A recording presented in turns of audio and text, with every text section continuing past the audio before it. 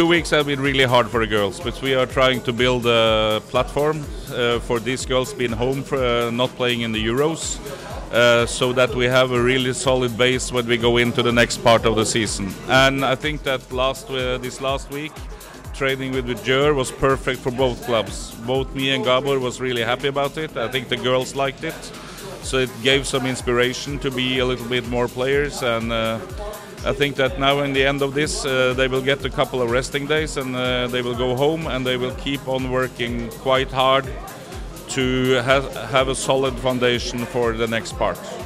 Now we are making a maximum heart rate test. That's to have better control when we run our intervals, even better than we had, because this is important to not waste time, so we want to know a little bit better what we're doing. So now we're trying a new test.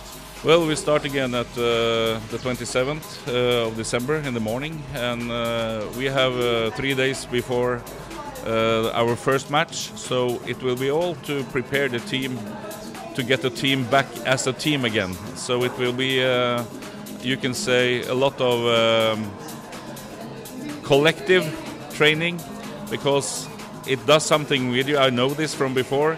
When you are away from each other for 5-6 weeks, we need some days to get back in shape as a team. So we will work hard on that, so that we can be ready for all these interesting and fun games after Christmas. So the last thing I will say before I go home to Norway is that I would like to all our fans that's been so great this season.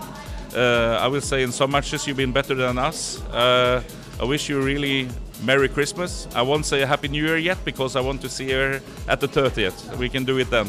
But I wish you a peaceful and happy Christmas, all of you.